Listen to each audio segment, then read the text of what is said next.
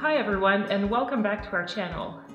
I'm Valerie. And I'm DM. And today we are going to discuss the different types of breast surgeries you may have once you've been diagnosed with breast cancer. Okay, so once you have a diagnosis of breast cancer, you will meet with the surgeon and you will discuss with the surgeon the different possibilities for your surgery. Now, that decision is made on many factors. So we will take a look at your age, your past medical history, including the fact or not that you have a genetic mutation. We will also see the extent of your pathology, and we'll see what your personal preferences are. And I think this is important for patients to know, because sometimes, depending on all those factors, there is only one option and you don't have many to choose from. But sometimes the surgeon may suggest different options, each with its pros and its cons. And it's important for patients to know this in advance so that they can take a decision. And the other thing is that depending on their decision, the planning of all the other treatments can also differ from that decision. Right.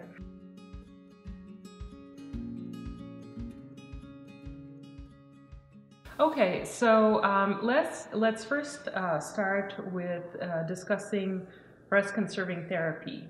So can you tell us what this is? So breast conserving therapies or surgeries are basically surgeries whereby we remove the tumor and the tissue around it, but we actually keep most of your original breast. And the surgeons in this case can suggest something like a lumpectomy, a partial mastectomy, or a quadrantectomy, which are all variations on the same surgery, except that the extent of the surgery might be a little bit more. But most of your breast is kept. Right. And I think, if I'm not mistaken, it's important to mention that whenever a patient or a woman has breast conserving therapy, it's always associated with radiation. Is that right? Yes. So except in very, very rare cases where the tumor is very small and the patient is very old, I always tell my patient that when we keep the breast, that means that they will have a course of radiation therapy comes together. Afterwards. Yes. It's non-negotiable. Exactly. Okay.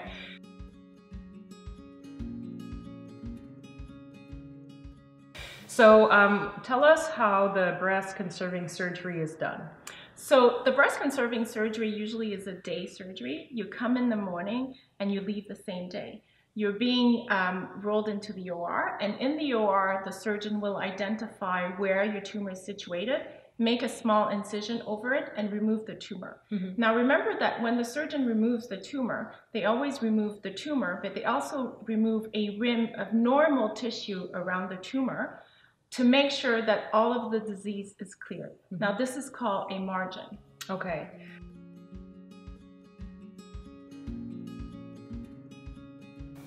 So we've talked about how the procedure is done. So are there a scenario where even though you've taken that safety margin around the lesion, that patients may need to come back for more surgery? Yes. So when we take out the safety margin, you have to remember that we take it out based upon the feeling and the films or the imaging information that we have. But obviously, microscopically, the lesion grows more like in a star kind of way. So sometimes once the specimen is sent to the pathologist and the pathologist analyzes it, he or she can find that there's microscopically tumor that comes very close to the area that we cut or almost touches it. So patients have to be aware that there's a risk that we need to come back in and remove a little bit more tissue. Statistically, this is about 20%. So I always tell it's 1 out of 5 patients. Okay. Okay, that's really important to know. Yeah.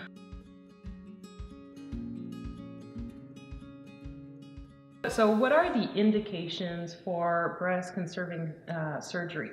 So breast conserving surgery is used when the tumor is small, and most of the time the tumor has to be small compared to your breast as well. Right. So that we have enough breast tissue to have a acceptable aesthetic result at the end. Exactly.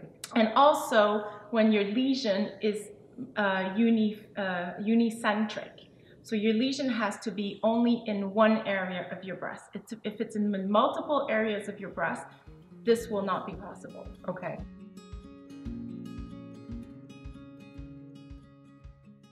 And so you talked to us about how the surgery is done. What are the possible risks and complications of breast conserving surgery? So the risks are actually quite minimal for breast conserving surgery. Obviously, it is a clean surgery. We don't go into any cavity that are dirty, like bowel, like or bowel things like that. or Yeah. sinuses. Right. And the other thing is that the breast has some blood flow, but it doesn't have any major vessels. So the two main risks for breast conserving therapies are bleeding and infection, but they're quite low. Okay. You are also put under general anesthesia. So depending on your general medical condition, you may have a risk associated with that. But the procedure in itself is not very long. So the risk is still slim. And the third thing that patients need to remember is that we do remove a portion of your breast. So after the removal, you may have a bit of dimpling or a defect. And this defect can actually get worse after a course of radiation. And that's, I think, really important to mention, because I see a lot of these women after they have had radiation therapy and there's a divot in the breast that they want to get fixed.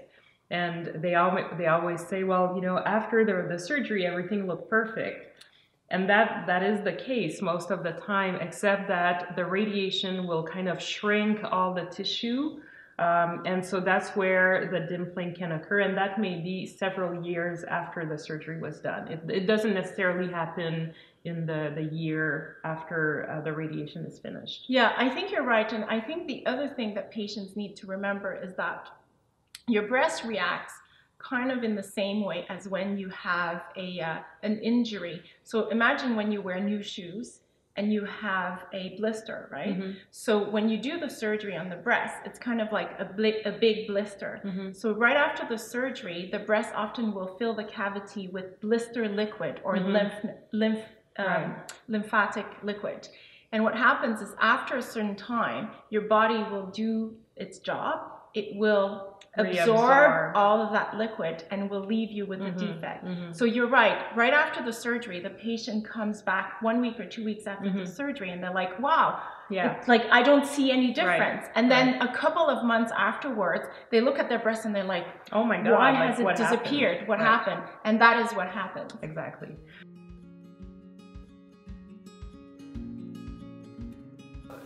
So we've discussed how the surgery is done. Now, are there scenarios where, let's say, the tumor is small and we cannot feel it? So how do you know where it's located at the time of surgery? Okay, so obviously there are cases where we don't feel your tumor, and we don't feel the lump, and we don't know where it is, or we actually know where it is from the information we get from imaging, but we don't clinically know feel it on the breast. That means on the day of the surgery, you need to have what we call a localization procedure. And this can be done the morning of your surgery or a couple of days before your surgery. Okay. Now, and what types of localization procedures are there? So there's two types of localization procedure. The first one is the wire localization, and the second one is a radioactive seed. So can you show us what the wire looks like? Yes, so I have an example of a wire here. So I'm gonna hold it under my chest so you can see it. But if you can see it, it's like a very small thin thread of metal inserted in a needle. And what happens is that on the day of your surgery, your radiologist will visualize where your tumor is, insert the needle into your tumor, and leave this wire behind. So this wire actually comes out of your breast. It's put into a dressing, so it's hidden away. And when your surgeon removes the dressing at the time of the surgery, the wire basically marks the spot for the surgeon to actually go and remove your tumor. Okay.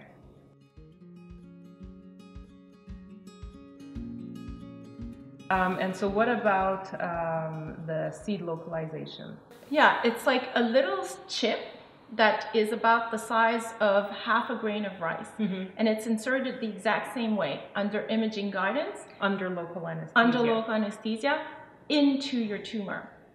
And so because there's not a wire that comes out of your breast, this can be done a couple of days before your surgery. And it's probably the main advantage for patients because they don't have an extra step to go through on the day of the surgery where they're actually very stressed, right? Right. And so once you've had that chip inserted on the day of the surgery, you go to the OR, and the surgeon, instead of using imaging, will use a probe. And this probe is a probe that detects radioactivity, and it will basically show kind of like a treasure hunting, you know, you just go, and then you hear the sound, and that will identify where the tumor needs to be removed and the incision made. Got it. Okay, that's very helpful information. We know there are two types of localization procedures. So can the patient actually choose one over the other?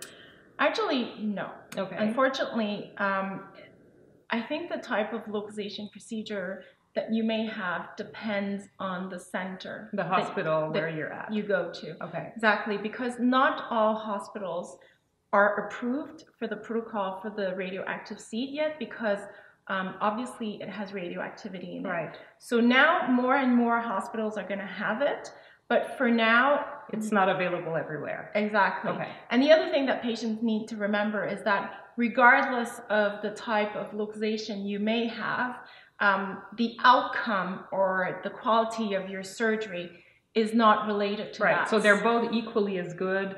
It's just that one has something sticking out of your breast and the other doesn't. Exactly. Okay, very good.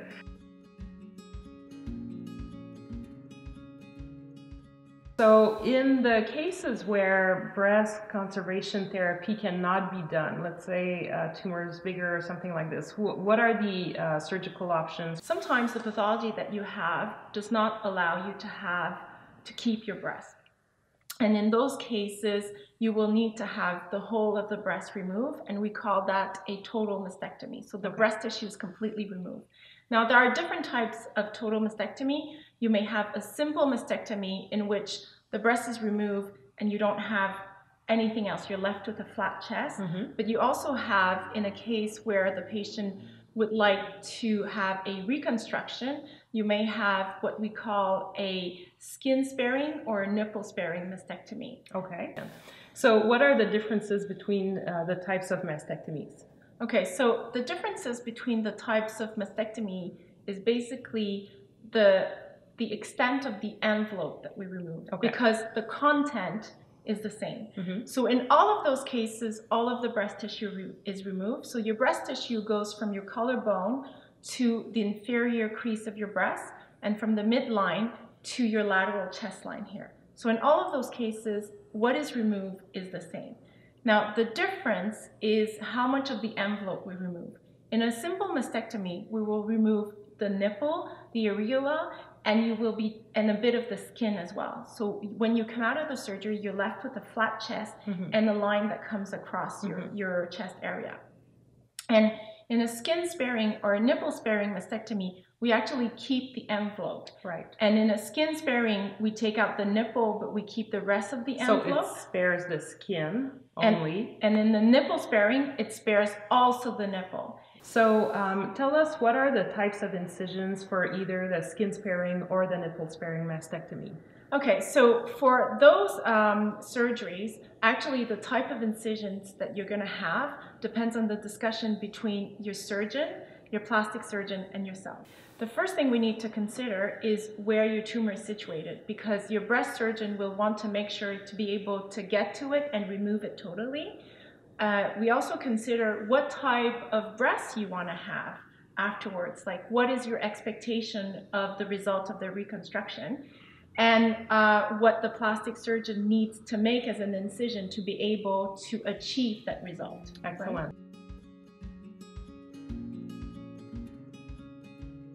So for the mastectomy, so can you explain to us how is the surgery done? So the surgery is actually either a day surgery or an overnight surgery, but you rarely stay much longer than that. So on the morning of the surgery, you go to the OR, the surgeon makes the incision, removes the breast, and then depending on if you have a reconstruction or not, a plastic surgeon might come in to actually do the reconstruction. So in terms of length of surgery, it really depends on what you have chosen, and it also depends on your morphology. Absolutely. And so the operation is done under general anesthesia, of course. Exactly. Okay. With or without any axillary surgery at the same time, which we'll talk about a little bit later. Yes. Okay.